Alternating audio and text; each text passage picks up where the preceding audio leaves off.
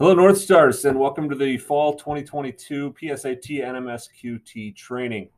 You should be watching this video if you're going to be working with sophomores or juniors and a traditional paper and pencil format.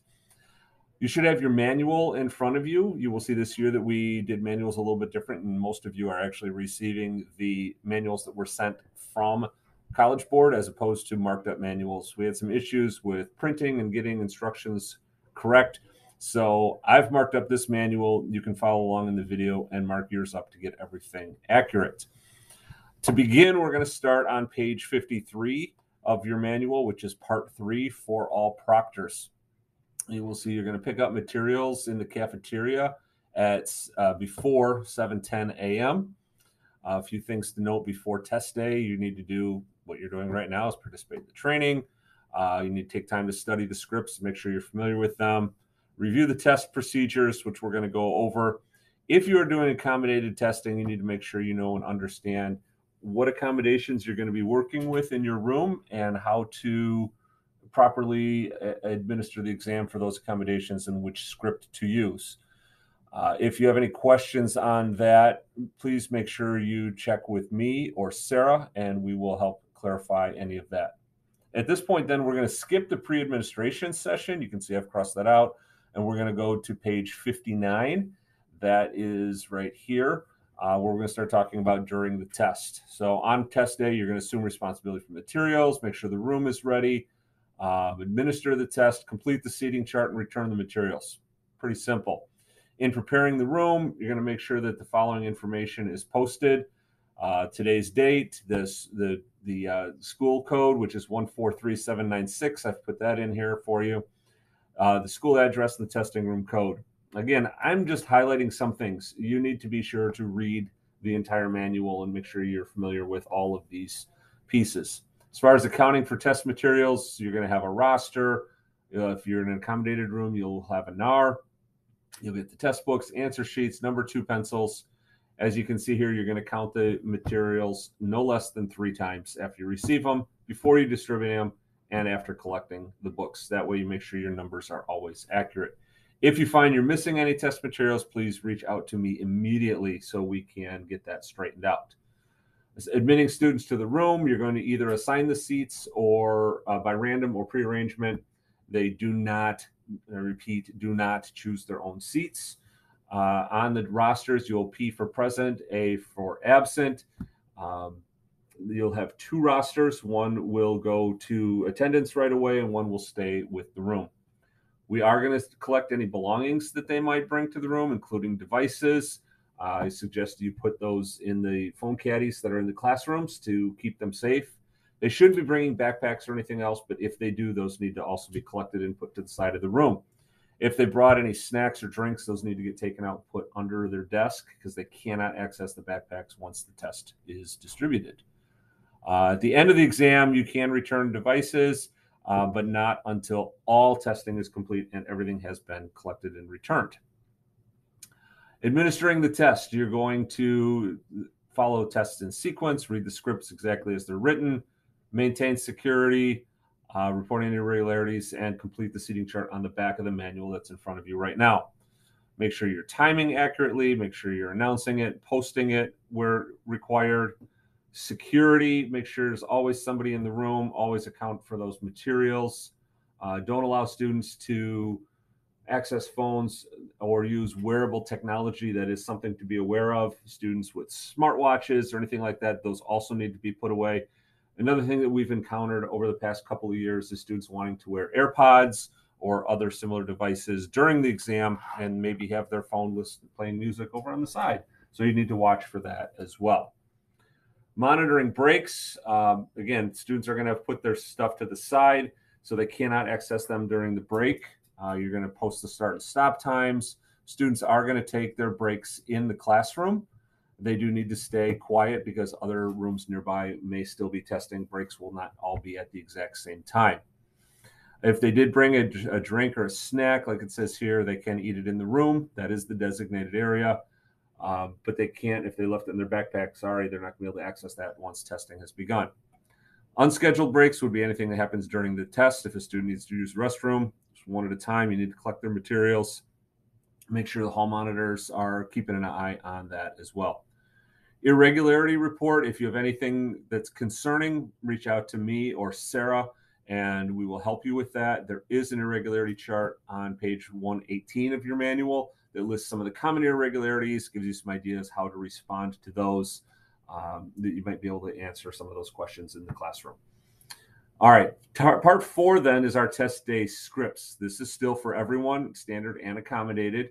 This is where we're going to begin on test day. Our students have pre-ID labels. They did not do a pre-administration, so there are some fields that we do need to fill out and complete prior to the taking of the test, and then there'll be a few fields afterward as well. So you're going to read, as it says, the highlighted sections here. It should be in your manual very clear. Question here, A and B. You're going to read A because we are collecting personal belongings. You can skip B. Checking for prohibited items. Again, like we said, cell phones, smartwatches, wearable technology. The other thing to watch for is QWERTY keyboards. So a calculator that has a laptop type keyboard as opposed to an alphanumeric keyboard, that would not be acceptable. At this point, you're going to distribute the answer sheets. Like we said, they do have pre-ID labels, so please make sure each student gets the answer sheet with their ID label on it. We have a couple of students who have come since those were printed, and we'll need to complete all sections. If they have a student like that in your room, we'll notify you. We're going to read part B here because we've not participated in the pre-administration session. And then when we get to the next page, though, we are going to skip a few things because, as I put down here, fields 1 and 2 and then 6 through 8 are included in the pre-ID label. So you're going to skip the information about field 1 and 2. You will read and have the students complete information for fields 3, 4, and 5. And then you can skip these fields here for fields 6, 7, and 8. At this point, then you're going to distribute the test books. And then you're going to make sure, this is important here, that the students complete the information on the back of the test book, which is the school code, their name, and the testing room. Because we give these books back to the students in December. If they don't complete this in your room, they don't get their book with any markings or notes that they took. They don't get that back. So it's important that you make sure you have them do that.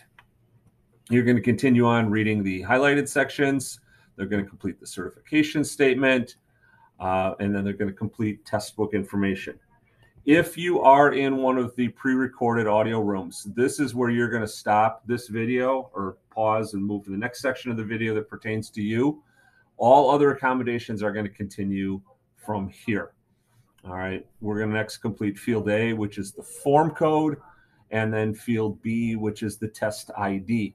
These are going to be important that you have students fill those out completely, because this is how we make sure that their test gets scored correctly.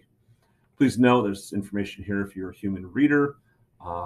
Again, at this point, then make sure the students check those codes to make sure that they are right and accurate so that we know that they've done that right.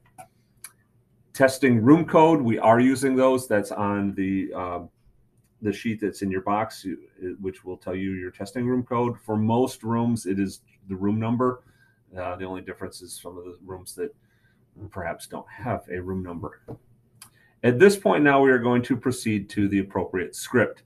So if you are in a standard testing room, you're going to stay with the video. We're going to move on to standard time script 1. If you are in an accommodated room, you can pause and move to the appropriate part of the video to watch that.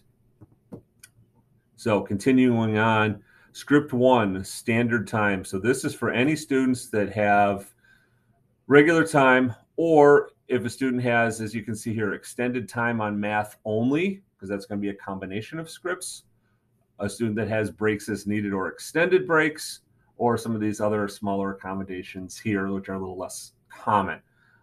They're still going to use script 1. You're going to continue to read the highlighted section. You're going to make sure that you complete and fill out start and stop times in the book, as well as posting it to the board.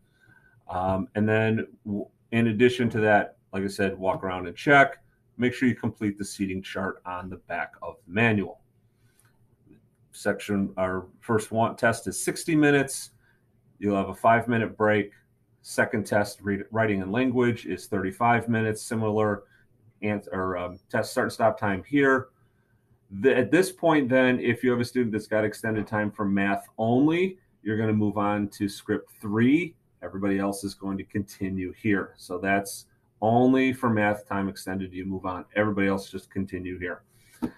You're going to move into the math test, no calculator, which is 25 minutes. Again, reading through the highlighted sections, recording start and stop time. We've got another 5-minute break here. And then test 4, section 4, math test calculator, which is 45 minutes, reading the highlighted sections, marking start and stop time here, and continuing through to that point. All right, so at this point then, we've hit really the end of the exam. There are some specific format instructions that we'll talk about for those people. If you are in a standard room, at this point, you're going to proceed to page 105. So you're going to need to proceed to the next part of the video. All right, welcome to script 3, time and a half. This is going to be for any students that you have in your room that have 50% extended time for the entire exam.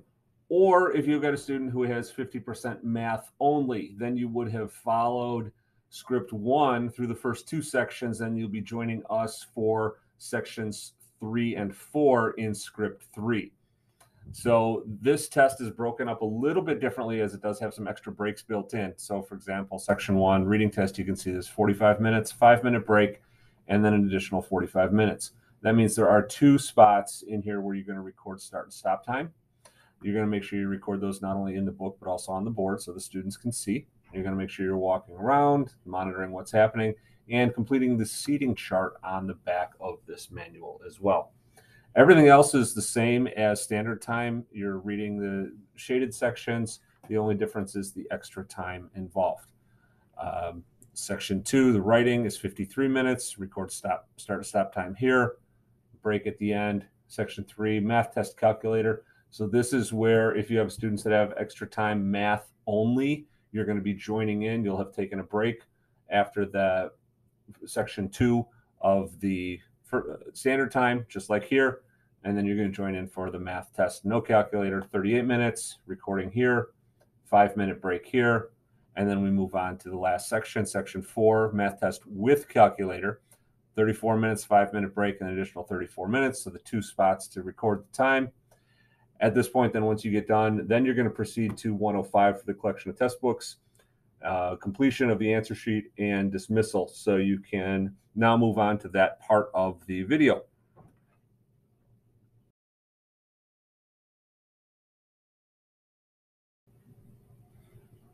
All right, script 4, double time. This is for students who have 100% extended time for the entire exam, or if they have it for math only, just for the last 2 sections. If it's math only, you're going to have followed script 1 for sections 1 and 2, reading and writing, and then you'll join this script 4 after the break between 2 and 3 to do the 100% time for math. All right, so the way this script is going to proceed is reading test, first test, since it is double time, there's 60 minutes, a 5-minute break, and 60 minutes to complete the test.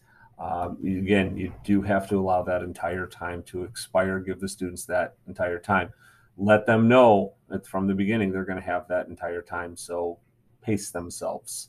You're going to record start and stop time in 2 different spots for the 2 different 60-minute blocks. Make sure you post that not only in the book here, but also on the board. Make sure you're walking around, checking to make sure they're in the right section. And this is a good time to complete the seating chart on the back of the book. After that, then you'll have a 5-minute break. You'll move on to the writing and language test. This is just one 70-minute section that you'll get through that, record it here, 5-minute break then before the math section. So this is where students that have 100% for math only will be joining in this section after that 5-minute break. This is one 50-minute section recorded here, 5-minute break after that, and then we go to the math test with the calculator. Notice part 3 was no calculator. So part 4 with the calculator, 45 minutes, 5-minute break, and 45 minutes. So we're breaking that one in half. Again, 2 different spots to record, 5-minute break between. Once you get to the end of this section, then you have completed the exam. You're going to go to page 105 for the collection of the test books, completion of some more sections, and dismissal of the students. So you can now proceed to that part of this video.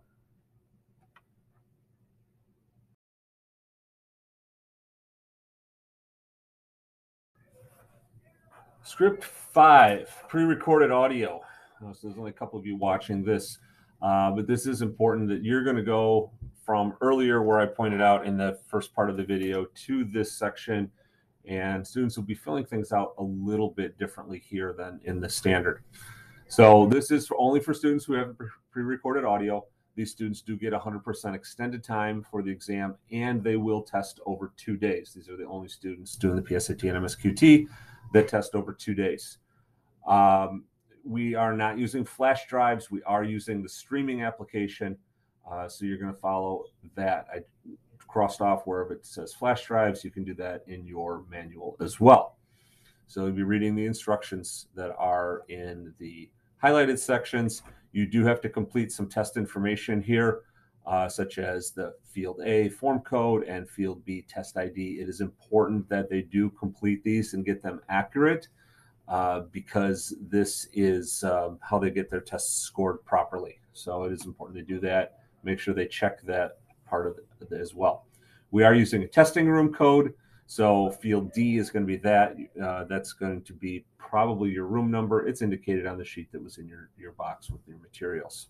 You're going to explain the audio navigation, make sure that they've got that full understanding of what to do. And then you're going to get into actually the test administration as you proceed through here. Before I go through that, though, I just want to make you aware, Ben Wagoner and Tana Simon-Selly are going to be available as tech support during the exam. So they'll be coming into the rooms to check, make sure you're getting going, and help you and assist you with whatever needs you might have. Sarah and Heather will also be available to assist and help out as needed with the technical aspects. We're going to have extra Chromebooks available, and we will have headphones available for the students. Please note the students have to use corded headphones. They cannot use AirPods or something that's Bluetooth. So again, that's why we're going to have some extra ones available that they'll be able to plug into their Chromebooks. They do need to bring their own Chromebooks. Hopefully they've got them fully charged, and everything should be all set. They do need to log out and log in through the kiosk and find the appropriate app. All right, once you start the exam, again, it's double time. So at 120, they get 120 minutes for it. It's broken in half with a 5-minute break in the middle. So you're going to record that start and stop 2 different times in here, the 2 60-minute sections. You're also going to put it on the board. This is also where you're going to make sure you're walking around, and this is a good time to complete the seating chart on the back of the manual that's right in front of you. You got a 5-minute break after that, and then we're going to go on to section 2, which is the writing and language test. This also is broken in half, a 58 and a 57, with a 5-minute break in there. You're going to record that again, 2 different spots with a 5-minute break between. You'll get to the end. This is where you're going to collect your test materials and dismiss students. That is the end of day 1. On day 2, you're going to begin here. So you got to do a little bit more preparation, get them all set, get them logged back into the exam. We will have cards, as I see this SSD number up here. We will have cards that have their SSD numbers there so that you don't have to worry about looking them up. So we'll have them there for you and accessible. Day 2 begins. You get 2 exams. You get the math test no calculator and the math test calculator. So 50 minutes for the first exam, and then the second exam is 90 minutes broken into half, 2 45-minute sections. Again, you're going to record everything in the book here, and once you get then to the end of this section, you're going to proceed to the end of the exam and the dismissal information to make sure that we can finish completing information on the exam itself. So you can now pause and go to that part of the video.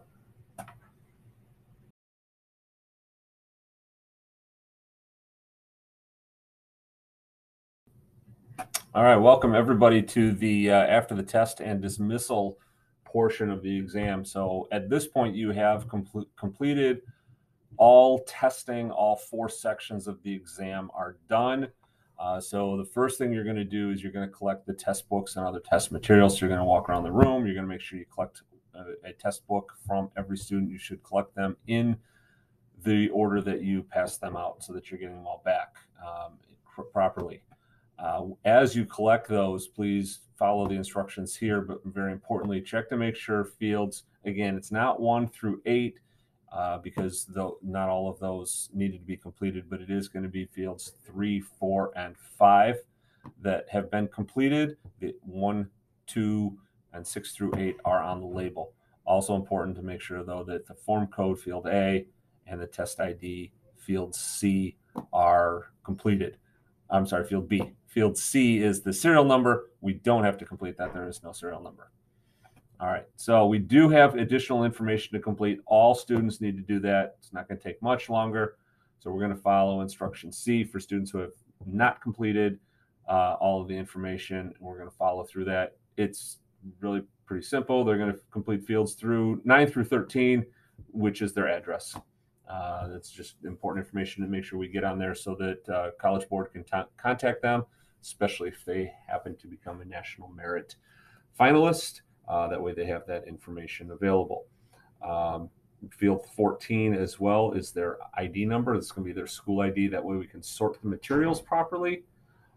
We are going to skip fields 15 through 23. It is actually very important that the students do not answer these because these are survey questions and mobile number and things along those lines that we do not have parental permission for them to do. So skip 15 through 23. That is important.